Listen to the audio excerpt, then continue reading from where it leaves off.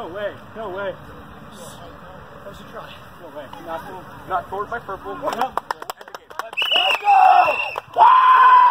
So we haven't really seen much rugby after the COVID shutdown, and it's kind of a special surprise to actually be on a field and see people playing rugby and having a good time. And here in Berks County, Pennsylvania, what they've done is they've taken their entire club, split it up, drafted players into 4 teams, and are playing what is essentially an inter-squad scrimmage, but it's also a tournament. And the most important thing is players are out on the field having a little fun and being with their teammates.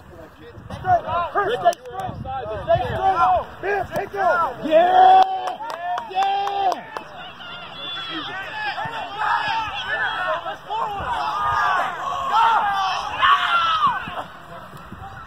Wanted to obviously get the kids playing. I know we had to modify it and the rules a little bit. So we took the scrums and lineouts out. But in order to do this with enough kids, enough teams, make sure we had everyone register with Rugby PA. So we had about 45 kids register. 3-on-1! You got help! 3-on-1! Yeah. Help them! Get rid of! Difficult to play against guys who are on the same club as you? Yeah, we want to make sure that we don't truck our own team, making sure that we have our healthy players for the state championship or the big tournament that we're playing. Been maybe 5-6 months since we've been on the field. Just great being back out here playing with my guys, doing the thing I love. What's his name?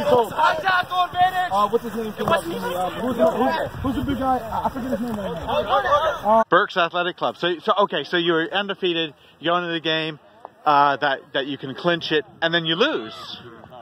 Yeah. How did you feel about that? Because you could have been, done. And yeah, it was a little disappointing, but we met over here. We talked about it. We said we just got to get our heads straight, come back out, and win the tournament. We knew we could do it.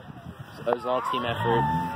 We had people playing, new people playing from all over the place. It was very exciting to win. Excellent. And then you made the adjustments? Yes, we made many adjustments, and we fixed our stuff, spread, had good D, good communication.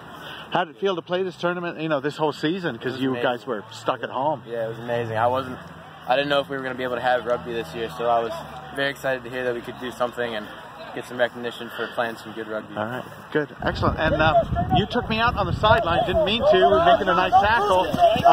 You hit pretty hard, but you okay? I'm okay. I'm making sure you're okay. That was fun. All right, that's good. Congratulations, and congratulations on the MVP. Thank you. Way